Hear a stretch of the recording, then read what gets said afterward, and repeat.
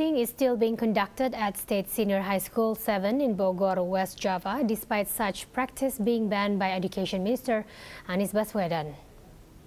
Hundreds of new students were expected to arrive at school at the same time, 5:43 minutes 21 seconds in the morning. They were told if they did not arrive exactly at this time, they would be punished. New students were also told to wear certain things, such as name tags, with records of violations they had committed. Bogor Education Agency head Edgar Suratman says hazing activities at State Senior High School 7 have violated the school environment introduction program. Edgar promised to further investigate the case and impose sanctions if these allegations are true. Tegur doang. Ditegur kenapa? Telat. Telat. Telat ya berapa menit doang. Oh gitu. Jam berapa sih masuknya? Jam 5 lebih 43 menit.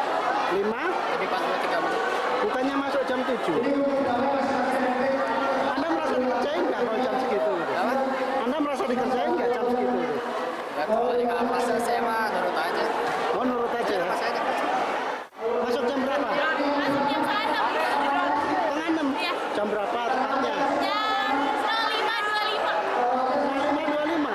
Masih pagi sekali. Iya.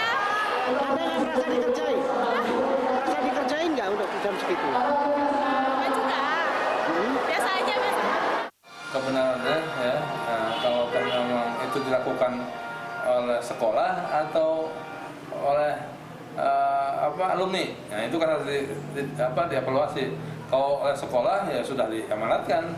Kalau dalam juknis dinas pendidikan sudah mengarahkan tidak ada ke arah situ.